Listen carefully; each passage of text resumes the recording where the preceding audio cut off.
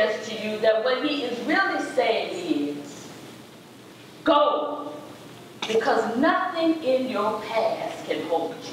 Yes. Go forward, because nobody can hold blame and shame over you in a way that it incapacitates your future. Go forward, because no matter whether you did that or not, I'm sure you did some stuff like everybody else did some stuff. But in relationship with me is grace and mercy and love. And don't you let anybody stop you from moving forth in your life because of something they tried to hold over your head that happened in the past. This was a church that held the first faith community meeting in response to Michael Brown.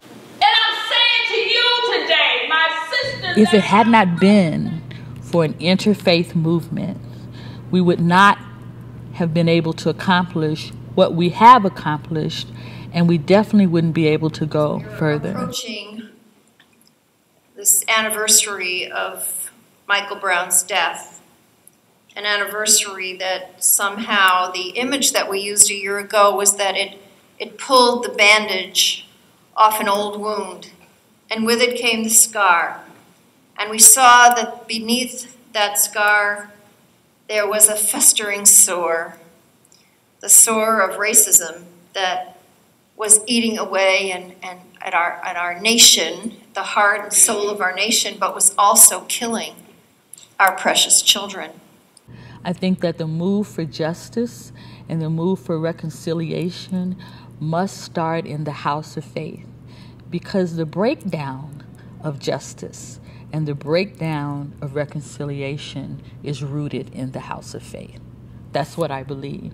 I believe that on Sundays or on Saturdays or on Fridays, we are as segregated as we could possibly be.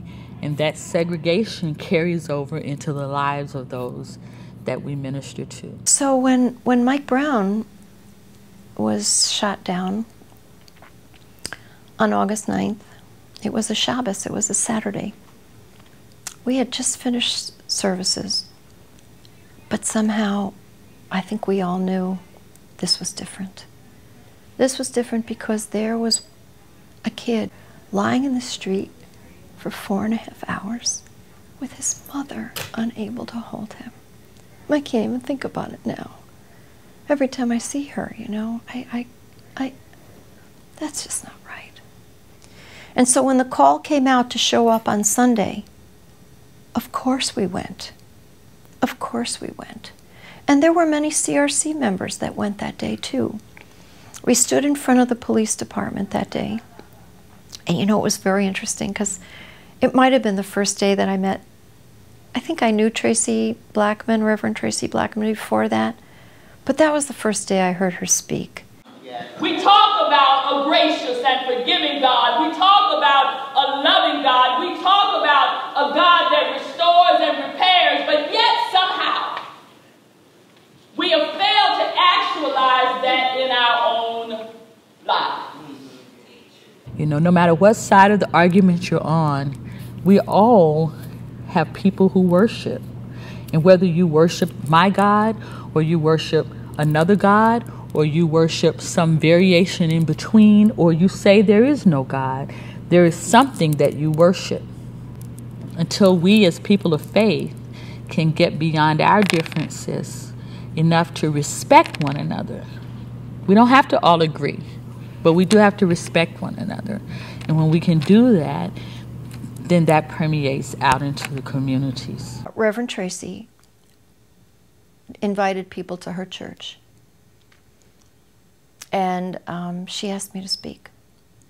And the governor was there, and Claire McCaskill was there, and all the police chiefs were there, and they were all there, and they were all sitting up on the you know, the altar.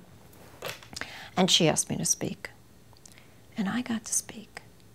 And I got to speak truth to power. And I got to call it like I saw it. And I said something like, you know, we know what we have to do.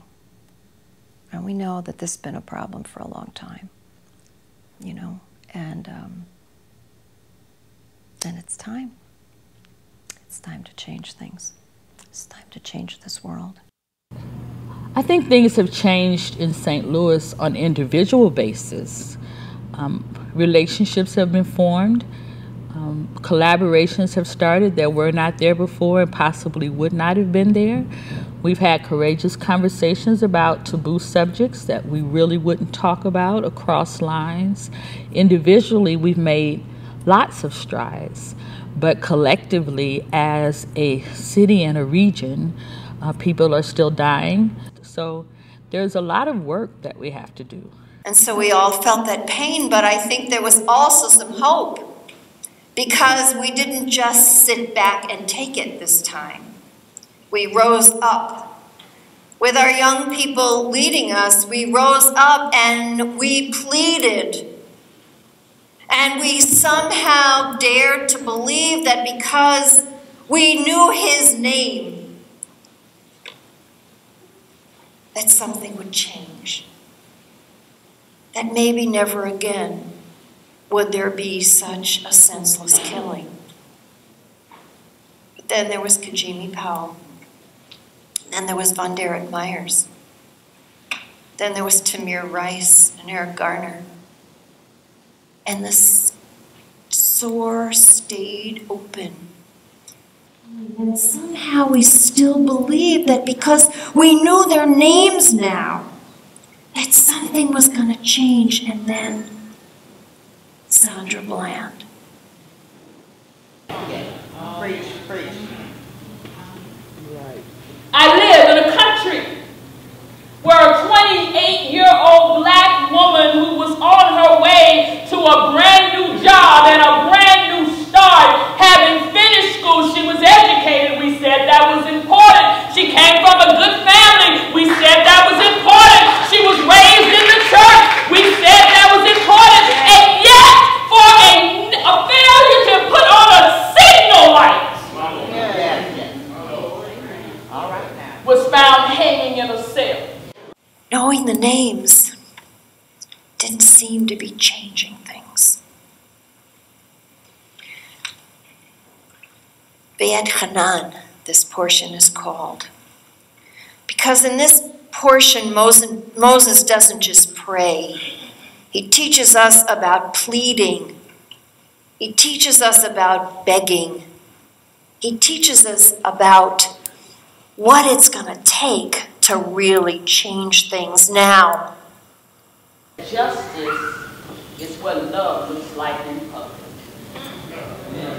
All right.